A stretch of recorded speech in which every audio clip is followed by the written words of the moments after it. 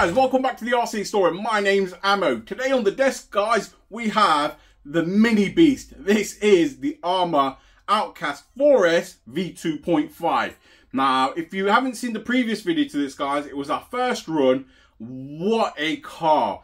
I'll put a link to that just up here in the corner. Be sure to check that video out, guys.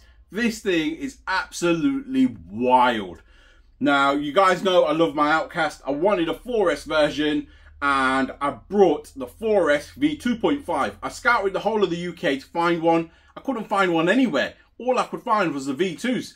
So guys, I reached out to Appliance Electronics and they had the V2.5 in stock. It was the only place I could find one that was reasonably priced and they had one in stock. This thing is absolutely unreal. Now, those of you that don't know the main differences between this and the V2, be sure to check out the unboxing video on this and I'll go through all the differences between the two cars. One of the main ones being this has got a center diff. Now, I brought this as a pure basher. I wanted something that can mimic the Outcast 8S EXP RTR and I thought this was it. So it's the mini version, it's a composite chassis, it's a bit more tolerant. You do them bad landings, a bit more forgiving compared to the 8S EXP RTR. One bad landing and it's game over and it costs you a minimum of £100 and it can be an expensive day out. So this is what I brought this. We're going to go out, we're going to hit a GPS speed run with this, guys. Now in the last video we did a GPS speed run on grass and this pulled, I believe it was about 38 miles an hour. So we're going to do a GPS speed run on tarmac. Let's see what it pulls and straight after that we're going to go on a track and then take this to a skate park and see what it's like. Can it pull off a backflip? Can it do the hang time in the air and twists, etc.? I don't know, but we're about to find out. Let's get into this. Guys, we're here on location with the Arrma Outcast 4S. So I found a nice day today. It has been raining with floods. Now the day looks actually quite nice. The sun's shining. I've come out with the Outcast. I'm going to go straight into a GPS speed run on tarmac to see what we can achieve before we go for some track action and hit the skate park. I want to see what it can achieve on a GPS speed run on tarmac. So as you know, we've got about 39 miles an hour out of it on grass. So I've set that on track. Press start on that. Make sure it's working. All working. So like I said, we've got 39 miles an hour out on grass. Let's see what we can achieve. Clear road. Straight into it, wheeling away like a monster that it is. What a car, guys. I love the Outcast. All right, on the way back, full throttle pinned. Whoa, bit wavy there. Pull it back round, let's go for another go. Whoa. How crazy is that, guys? Pinned. The road does curve a bit, guys, hence the car's going one way.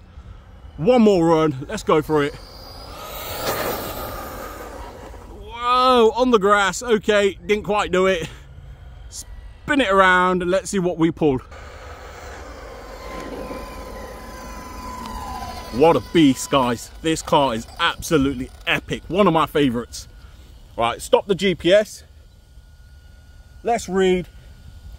48 miles an hour, guys. 48 miles an hour. That's quite impressive for a stunt truck. Absolutely happy with that. I believe it got about 38. I think it was 38 or 39 miles an hour on the grass. But now we've just pulled 48. Let's get into some track action along with the skate park. Right, guys, I'm here on location with the Outcast and I've brought it to a field and a track and we're going to hit the skate park as well. So this is the field. This jump here is quite good for backflips.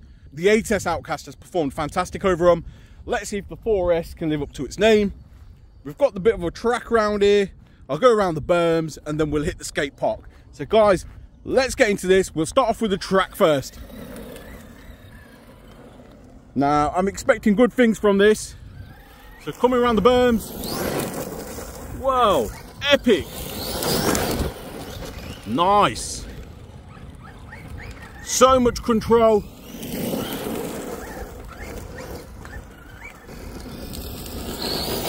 One wheel up in the air. Fantastic.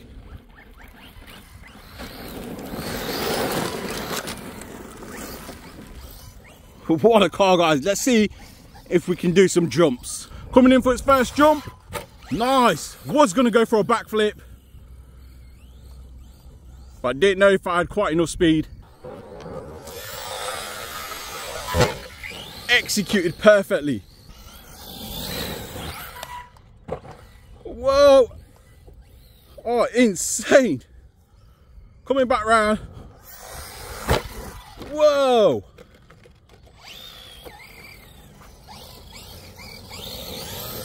Wheeling away. Right, let's go over towards the skate park. It's got excellent air control. Let's try that again. Let's see if I can backflip off this little jump here and give it a twist. Whoa, done it. Did land nose first, but it done it. What a beast. Here we go.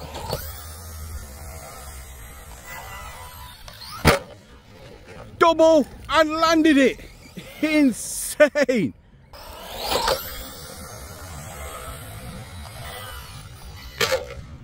Double. Nice. The shock's bottomed out and it's having a nap. Couple of jumps on the track. Wheeling over them, no issues. Nice, and landed it. That's how it's done. What is there not to like about this car? Does it so effortlessly. Whoa!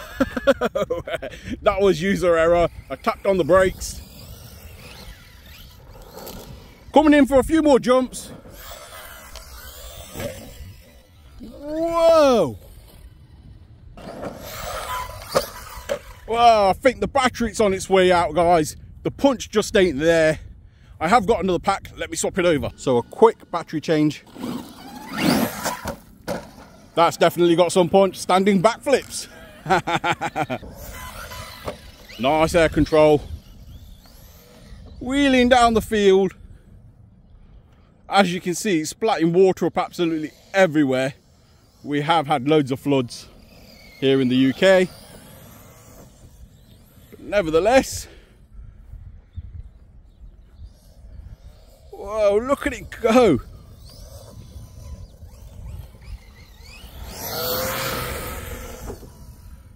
It's so wild, this is. Wilding out.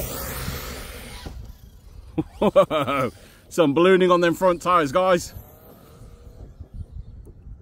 But it doesn't half move. Whoa, bunny hop there. Whoa, I'm surprised them tyres didn't explode there. Standing backflip. Oh, guys, trying to keep this thing straight is something else. Let's flip her back round. Guys, if you want a true little basher, well, I wouldn't even say little, it is quite big, but it's small compared to the bigger version. If you want a nice, decent basher that you can beat around, have plenty of fun with it, like this, guys, check out the Arrma Outcast V2.5. So this is the 2.5 edition. It does have a center diff. There's a few other subtle differences as well. Guys, if you want to know where you can get one of these from, I'll put a link in the description. Also, across the bottom of the screen, it's applianceelectronics.co.uk. I did scout the UK for one of these, and everyone seems to have the V2 and not the V2.5 for some reason. Whoa! This thing's crazy. So much fun.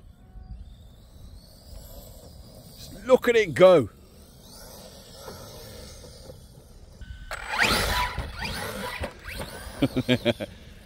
What a crazy car.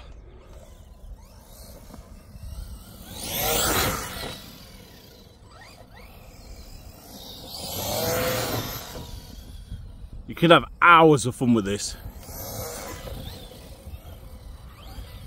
I've been out most of the morning, guys. Just literally having a blast and not getting bored. Let's get her back.